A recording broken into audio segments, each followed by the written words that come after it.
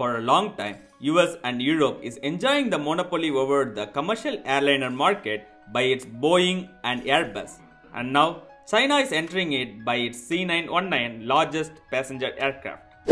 Boeing and China have an enduring partnership for more than 45 years now. It is to be noted that around 50% of commercial aircraft that flies in China are Boeings.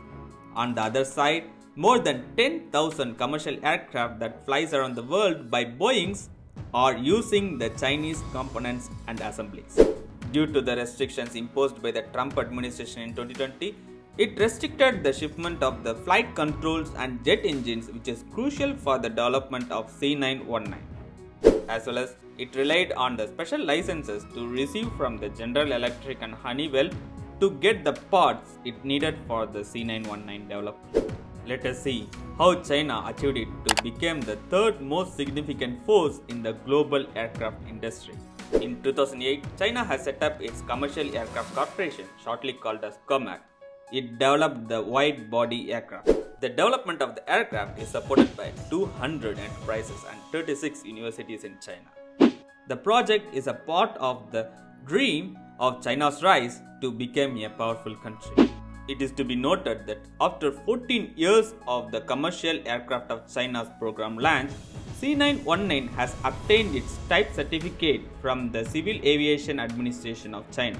It includes obtaining the Airworthiness certificate on August 1, 2022 after 5 years of its test flight.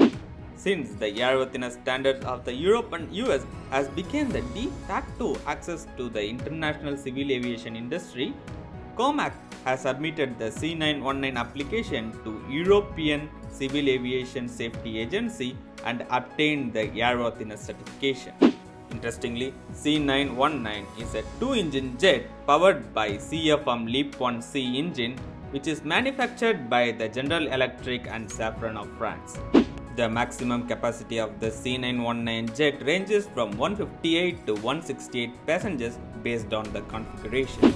Comparing the cost of Boeing and Airbus, which ranges from 106 to 111 million US dollar as per its type, C919 costs for 91 million US dollar.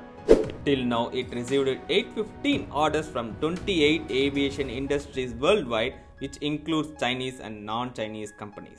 While viewing the exhibition of the achievements of the C919 and meeting the project team, President Xi Jinping said that China's large aircraft fly in the blue sky carries the national will and people's expectation.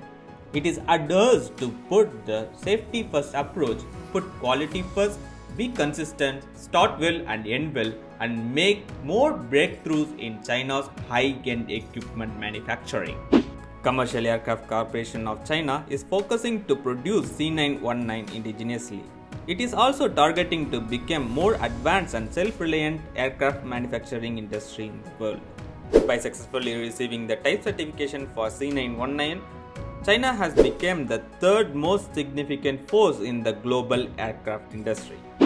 And finally, leave your thoughts and comments about the progressive achievement of C919 and consider subscribing to the channel for more China news analysis daily.